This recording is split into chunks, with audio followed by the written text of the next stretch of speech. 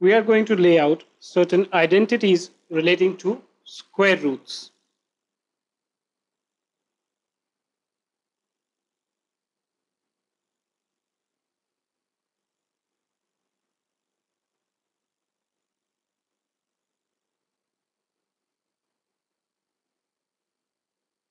Now, if you want to take a square root of two numbers, x, y, that will be equal to square root of x and square root of y.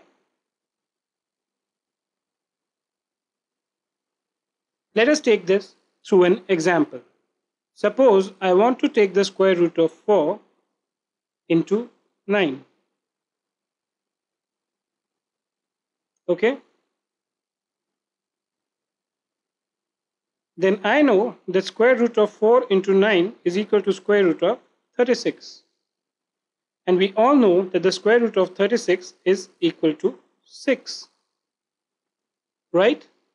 Now let's see whether this property holds on the right side or as well or not. If square root of xy, x was 4, should be equal to square root of 4 into square root of y into square root of 9. Now we know that the square root of 4 is 2 and square root of 9 is 3. So 2 times 3 gives me 6. So therefore, this rule that square root of xy is equal to square root of x into y holds good.